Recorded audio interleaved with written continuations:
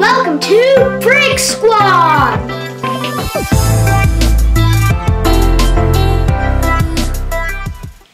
And today we'll be revealing the Phantom.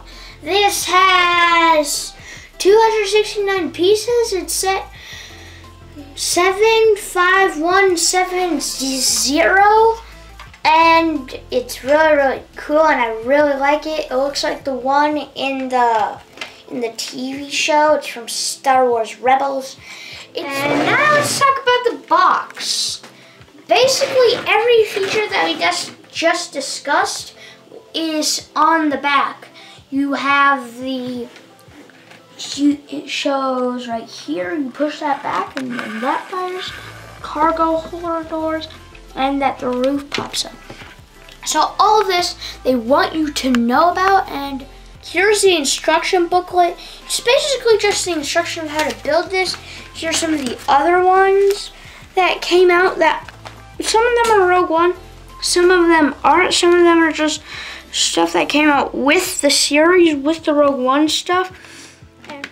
And here is one of the special features. Here's the cockpit. It has those minifig slider plates right in there. And it just makes it really easy. Looks like Lego's using that technique now. You can just slide minifigs. They also did that for the U-wing. And this plate right here is the only print in the set, but that's the normal plate that they use for everything now.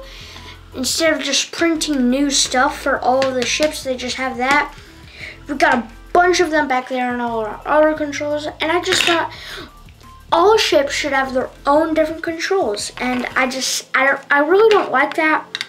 This is another feature. It's a cargo door, and it has some stolen cargo in here right there. You can see that it's Imperials right there, so it must be stolen cargo.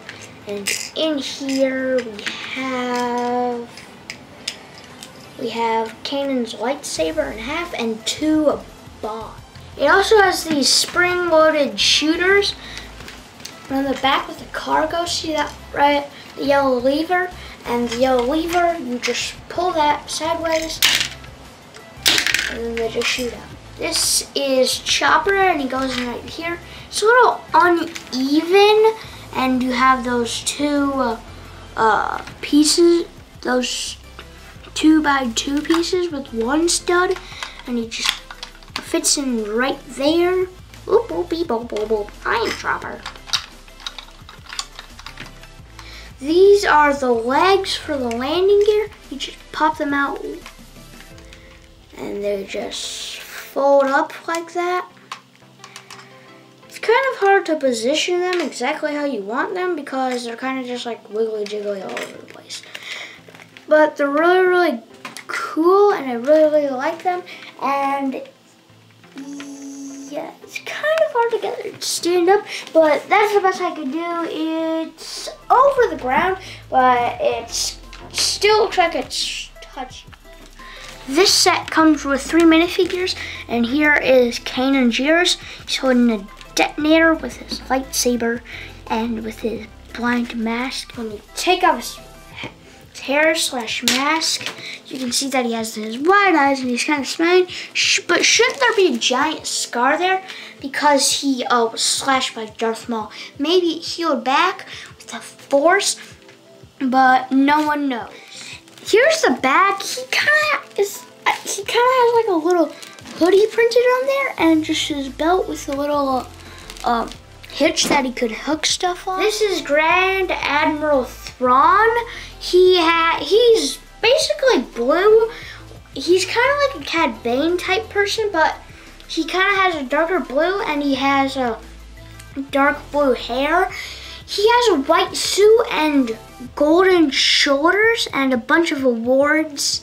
He has a black belt with a silver strap on him, and he was originally in the Star Wars books after the movies, but then I don't really remember his name. Oh, Grandma Tarkin kind of like stole the show, and he came back in Rebels, which is really exciting. The back of him is basically just white, and you can see on the shoulders more of the print, the gold printing. And in the show, he has gold shoulder platings and just the black belt, and he doesn't really have that much printing on the back. This is Chopper. He's just a droid. He was in the other Phantom set. He's really funny in the show. He's like, meh, meh, meh, meh. And he's basically just a regular R2 droid. And on the back of him, he doesn't really have much except more of the head printing. He doesn't really have anything on the back. And I really like him in the show. He's really funny, and Zed's always just like clonking him and calling him names, and he's like, wah, wah, wah. Here are all 3 of the minifigs. They're really cool. I like all of them. Here's the Ghost and the old Phantom. So let's see if the new Phantom fits with it. You see that this one fits. It's really cool. It unfolds, but we're not reviewing that Phantom. We're reviewing this Phantom, and let's see if it fits. Okay. Boop. It does fit, but it looks really big compared to the other one and compared to the Ghost. It's really cool. I like it, and the minifigs. Really like everything about this set. That's my review of the Phantom. I like the 2 minifigs, exclusive minifigs, the amount of pieces. The price was really good on this. I love all the colorful stickers. Sabine must have painted this in the show. I haven't watched that episode where the old Phantom crashes and I get the new Phantom.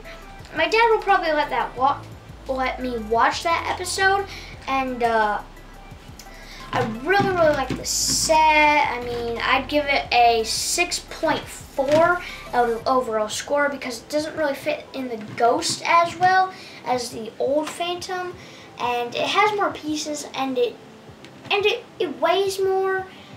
I mean, it's about the same price as the old Phantom, and I really like it. And if you like this video, please give a like or subscribe, tell your friends. If you want to see more speed builds and reviews, just give a comment below, and we'll see you next time on Brick Squad!